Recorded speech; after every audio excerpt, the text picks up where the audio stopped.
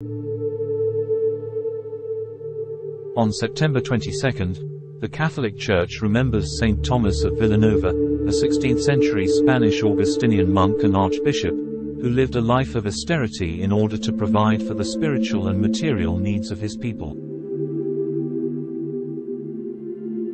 Tomás García y Martínez was born in 1488 in the Spanish region of Castile, in the town of Villanueva de los Infantes.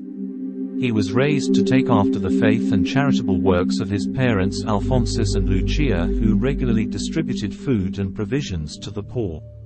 He grew up and was educated in Villanueva de los Infantes in the province of Ciudad Real, Spain.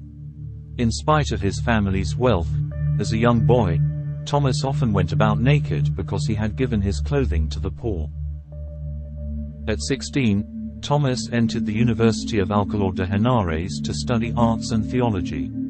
Within 10 years, he became a professor teaching arts, logic, and philosophy for 2 years before being offered a more prestigious position at the University of Salamanca. Thomas, however, chose not to continue his academic career. After his father's death, he had determined to leave much of his inheritance to the poor and sick rather than retaining it himself. In 1516, Thomas embraced a life of chastity, poverty, and religious obedience with his entry into the monastic order of Saint Augustine in Salamanca.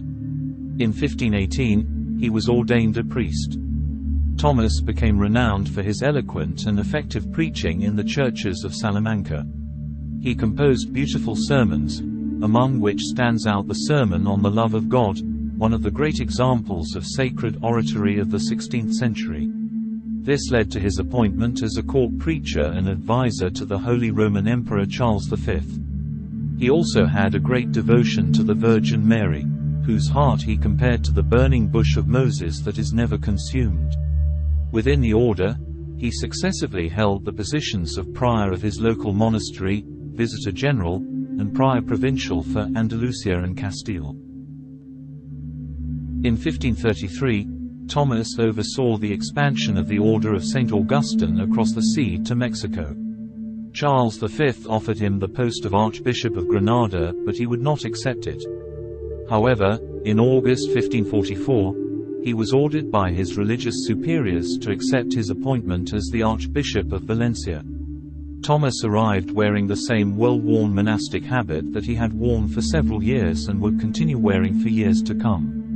Given a donation to decorate his residence, he funneled the money to a hospital in need of repair. He visited every parish in the archdiocese to discover what the needs of the people were. Thomas put in order an archdiocese that for a century had not had a direct pastoral government. He organized a special college for Moorish converts and laid plans for social assistance, welfare, and charity. In 1547, he ordained Luis Beltran as a priest, a noted missionary in South America.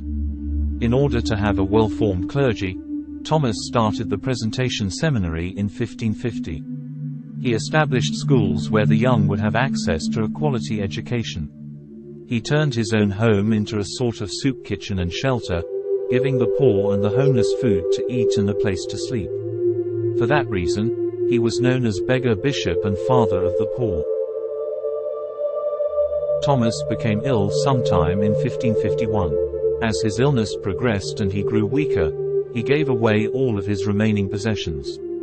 After 11 years leading the Archdiocese of Valencia, Archbishop Thomas of Villanova succumbed to a heart condition at the end of a Mass held in his home on September 8, 1555.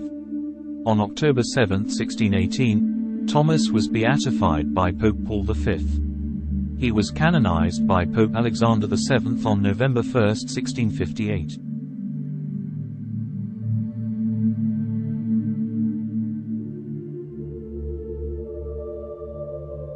For more information about every saints and their feast day, please like and subscribe to our channel, House of Prayers for Everyone.